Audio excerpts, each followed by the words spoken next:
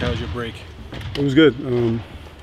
It's a nice time to just kind of unwind and it's a mental reset, I guess you could call it. What's it been like, since you came over, just trying to get up to speed on playbook, defensive concepts, things like that? I mean, that's pretty much it. When you change teams, it's not completely different, but you just got to adjust to different play calls, and defensively, it's kind of similar principles that I've had in the past. So that on that end, I don't think it's much of an adjustment, but I think just getting up to speed with the play calling and stuff like that is the biggest thing. Guys, how are you vetting the opportunity that you have right now, looking ahead, possibly remaining in New York or signing elsewhere?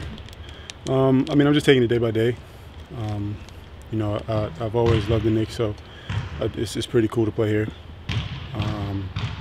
I just have to wait and see what happens. Is that a consideration for you to see if you can get a buyout before the end of the month? I mean, honestly, I haven't put any real thought into it. There's been some talk about it, but like I said, I'm kind of just focusing on today.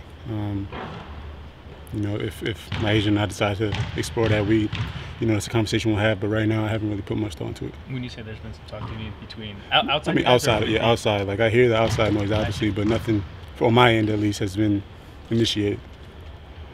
No, you haven't spent a lot of time here, but just the time that you've been here, what have you thought about R.J. Barrett thus far? I mean, I think he's a great young player. I think he has a lot of potential to be pretty good. He gets into the lane. He can finish on the basket. He's strong, athletic, and I think he has a real good potential to be a special player. If you're home, is there a challenge to be playing at home? Because is there more ticket requests or things like that you have to deal with, or has that not been a thing for you? I mean, yeah, it's definitely a thing.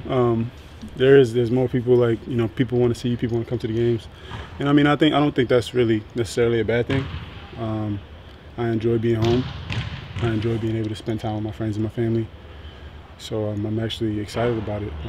I played here in college, so I already got a little mini dose of that. Obviously, it's on another level now, but it's something that I enjoy. Well, you said there hasn't been talks yet. What's up, Zach? You mentioned, like, at a time you guys might talk, you and your agent might talk about, like, how are you going to kind of decide if you want to seek a buyout or not? What's going to be? I mean, I think there's a few things that factor into it. What the situation is here, obviously. Whether or not, since it is the last year of my contract, whether or not it makes sense to, join a contender and just play in the playoff stage. Those are all things that we got to think about. But like I said, right now I'm just focused on getting up to speed here and making the most of this.